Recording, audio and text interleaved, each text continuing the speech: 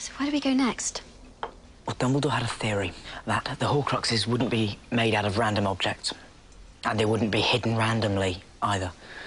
We know of 3 so far. The ring, which, according to Dumbledore, belonged to Tom's grandfather.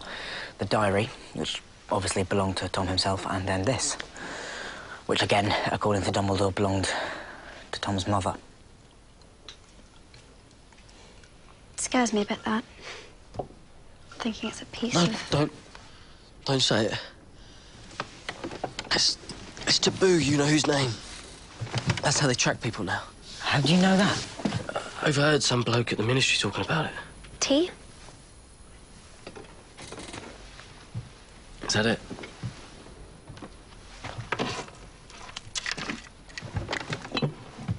Yep.